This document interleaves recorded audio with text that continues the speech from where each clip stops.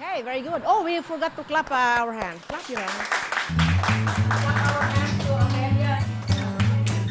Okay, practice. Let's have practice. My name is Margie Pena. I am the community developer here at Neighborhood Center. Like today. I've been with the organization for 24 years. Every day it's a different day here in the lives of many people coming to our center. The letter H, which is, what is the common denominator? We have a wide array of services that bring people and transform their lives every single day. What you're needing to do is remember, we're not just working on the math. I am an example of that transformation. You were at Hector. We have a new initiative, the Prime program. It's a program where we can provide an individual the resources, the training, so that they can become employable. We're going to connect them to core construction services or to the Maritime Logistics program. Yes, I'm looking for Okay.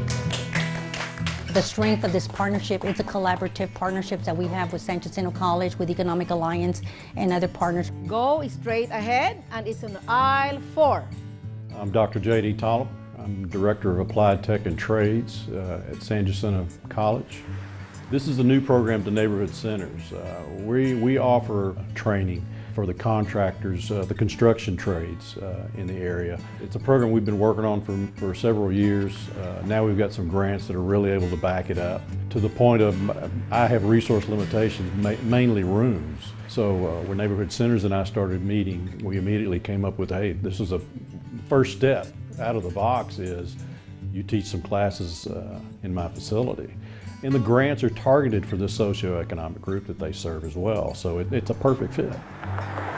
I'm Margaret Kidd. I'm the project director of the TACT grant at San Jacinto College.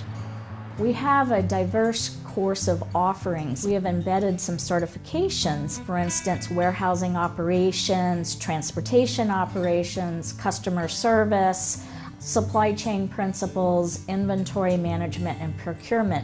And these are all jobs where we see a lot of demand in our local and regional economy.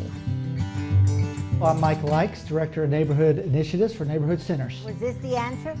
With the needs of the community right now, after talking with industry and understanding their needs for employees that have the skills to help them meet their goals, Neighborhood Centers felt that positioned very well to be able to help individuals in this community get the skills they needed to reach their full potential. Good morning. Hello. I realized we had a common goal that we were after. So it's a true collaboration, and it's something we're just now kicking off, getting off the ground. We'll be offering classes starting April 28th. Hi, I'm Tamara Nichols-Smith, and I'm the Director of Communications for the Economic Alliance Houston Port Region. There are huge opportunities right now. We are in the midst of $35 to $40 billion of capital expenditure build-out right here in the Houston Ship Channel region. And those build-outs are going to lead to $800 million in tax revenues, and about $12.3 billion will be spent on labor.